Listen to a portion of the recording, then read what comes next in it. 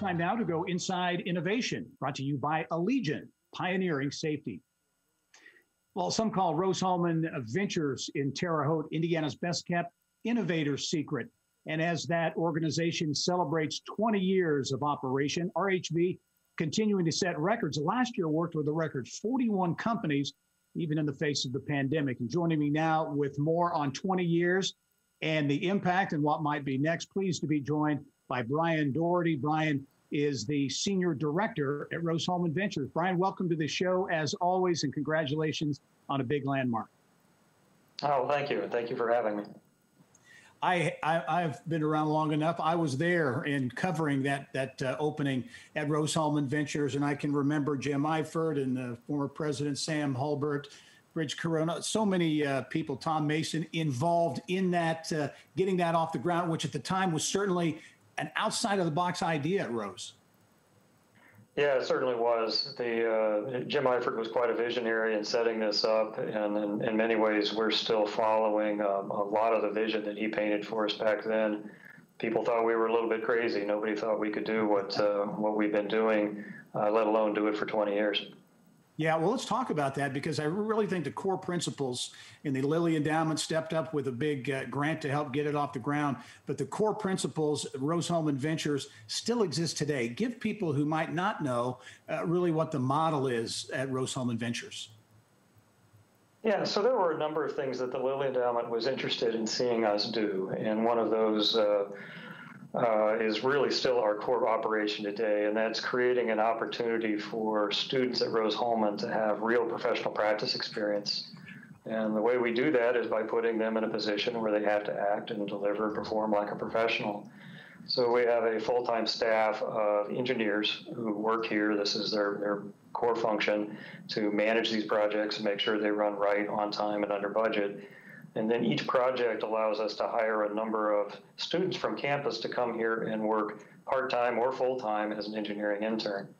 And that piece of this program has really been pretty consistent over the years. It's gotten much bigger, and we've gotten much better at it. But as the original grant sunsetted, we realized that this part of the operation had legs of its own, and we've continued to do it all this time.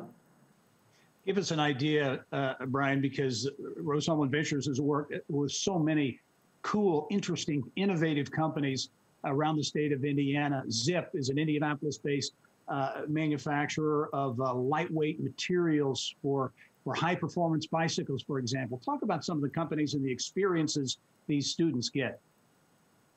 Yeah, so it ranges a wide number of topics, a wide number of industries, a lot of medical device design through companies like Fast Biomedical and Nico.